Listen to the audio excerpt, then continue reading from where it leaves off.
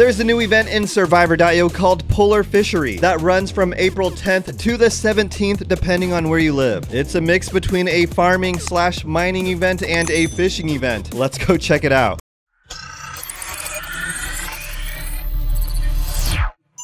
Polar Fishery starts on April 10th depending on your location and ends on April 17th. Complete missions to earn fishing rods and fish at the Polar Fishing Ground. Fish will be caught after a certain time, or you can use Groundbait to catch fish instantly. Caught fish can be sold at the fish market for fishing ground coins. Reminder, shop prices change every 2 hours. You can also choose a friend's shop to sell your fish. Wait for the right prices before selling them to earn even more fishing ground coins. Every 24 hours after the event starts, all unsold fish will be auto-sold at current prices. When the event ends, survivors with the most fishing ground coins in the Master Fisher group rankings will earn an exclusive avatar frame. We've had events like this in the past, including the Lunar Mine event where we drilled on the moon for ore. This time, instead of using drill bits, we are using fishing rods. And instead of mining for ore, we are catching fish. The fish we catch can be sold for fishing ground coins at the fish market to your friends and clanmates. There is a max amount of fishing ground coins that a fish can be sold for. It is advised to sell fish for the highest price possible, but keep in mind that the price will change every 2 hours. So you could miss out on selling fish at a good price if you don't watch the timer. However, you can speed up the fishing process by using ground bait, which will catch fish instantly. It is recommended to use bait on the most expensive fish. One way to find the best fish prices is to join Facebook groups and Discord servers where other players are participating in the event. Also, if you are looking for more in-game friends, feel free to leave a comment below. We all deserve friends. Here are the missions. We need to complete missions to get fish and fishing rods. We can also buy them with gems and in the sale portion of the event alongside relic cores, S-grade crates, and other items. Sales may be different this time around, as in you may be able to choose the item you want. There may be several slots. There will be a group ranking system where players will compete against other players depending on how many coins they have obtained. The player with the most coins at the end of the day will receive rewards, and there should be certain tiers of rewards. We'll check that out in another video. At the end of the event, the top 20 players will be given frames. We can exchange coins for rewards. The top rewards are relic cores used to forge SS grade equipment, S grade crates, collectible crates, and much more. The best rewards here are what you need. It really just depends on what you need. Everyone's different. If you need relic cores, go and get them. If you need new equipment, go and get it. Collectibles, go ahead. Other resources, why not? I said this event was a lot like other events we've had in the past, including the Lunar Mine event. So let's take a look at the Lunar Mine event. So the purpose of this event is to essentially mine the moon for ores using drill bits. You can then use extractor energy to obtain ore instantly. Or as you see, each one has a timer so you can wait the duration. This one is done. Let's tap on it and extract the ore. Once we have ore, we can go here to the salvage center and sell it. There are 6 types of ore. Each one has a max price. If you tap on the little eye icon up here, you can see the max price for each ore here. I can currently sell this yellow one at a decent price, not a great price, not 1,800, but 958.